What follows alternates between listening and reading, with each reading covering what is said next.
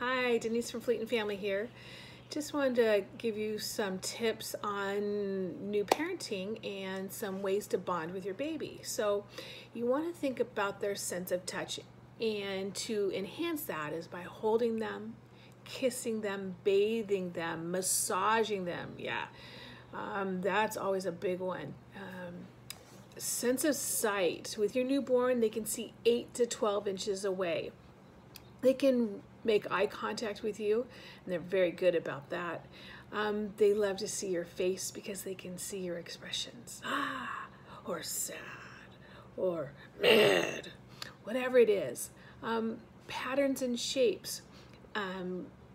They see black and white, so that's why you'll see a lot of the baby mobiles and things, toys, black and white, because that's what they see. They don't necessarily see color to begin with. Bright colors are preferred, and slow movement, because everything is new to them and they're getting their whole body and their mind to work in order to grasp things. Sense of sound. Whisper in their ears. They get used to your voice, your different tones, your different pitches. Maybe it's music, instrumental.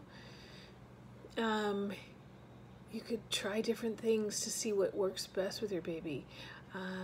Familiar sounds, mom and dad's voice, siblings' voices, grandma and grandpa's voices, maybe the dog or the cat. Being able to hear those sounds will be helpful. Sense of smell. Smell is one of the earliest senses. By the end of their first trimester, the baby can smell food that mom is eating. So when they come out, they'll be used to some of those smells. By the end of the first week of life, the infant can tell the difference between the mother's breast milk and regular milk. And if the mother's been breastfeeding, oftentimes you go to hand them a bottle, the mother does, and the baby will turn towards her breast rather than the bottle.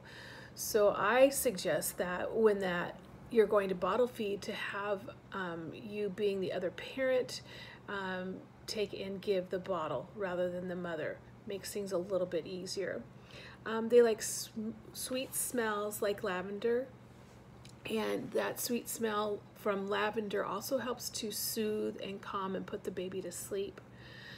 Pleasant odors, they will turn their head away from it, just like you would do. And cigarette smoke. Please, please, please, please do not smoke around your child.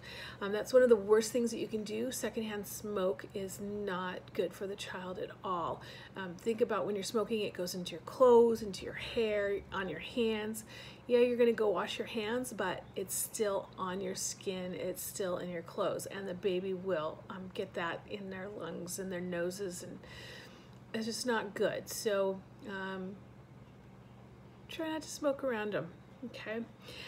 Sense of taste. By the time the babies are born, they will have a sense of taste.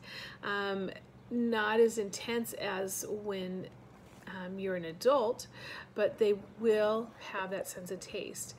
Certain foods will be great for their palate once you start feeding them food.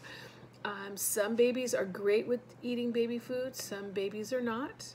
Maybe you're going to take regular foods and puree them so that you can make your own baby food, and that's okay too.